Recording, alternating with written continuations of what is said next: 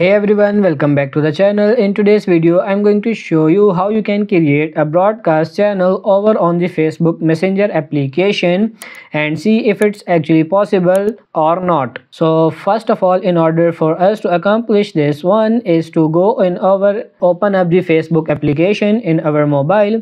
When you are here, you just have to tap on your profile in the top right corner, and that's going to take us to our page profile. Now tap on your profile over here, and now you have to tap on this plus icon to create in the menu under your profile picture. So you do have these options over here. I want to go back here and see if this is actually possible over on this section. So once you tap on this drop down, and you have another option, as you can see, create new profile page. Now let's try to go ahead and do that. This is basically going to give us the option to just create a new Facebook profile. As you see right here, it gives us the option to create a new Facebook profile. So guys, what we actually need to do in order us to create our own broadcast channel is, of course, before we start, we need to have a professional account, because the option for us to create a new broadcast channel should be located on this section here. We need to look out for this. Of course, the option for us to create the broadcast channel,